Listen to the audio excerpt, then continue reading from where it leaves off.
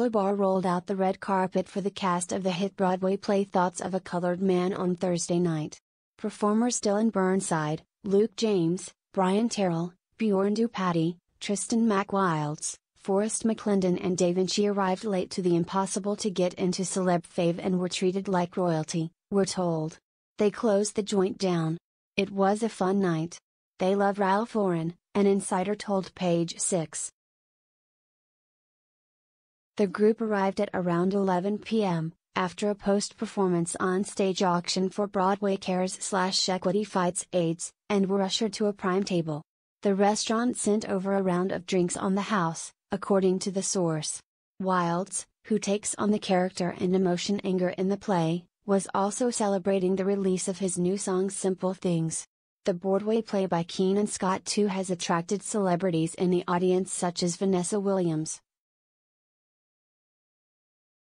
Angela Bassett, Andy Cohen, Lettucey, and Insecure actress Yvonne Orji, as well as Broadway press agent Irene Gandy.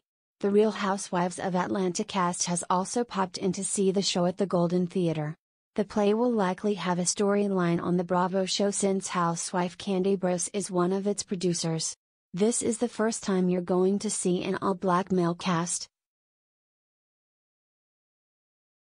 All-black production team, black director, and black writer putting a show on Broadway, Burse told Page 6 at a cocktail reception back in September. Meanwhile, theater, media, art and music bigwigs continued to pack the Polo Bar.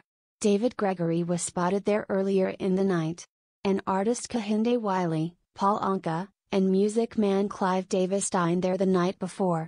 Davis was with socialite pal Nikki Haskell and everyone was coming over to say hi, a spy said.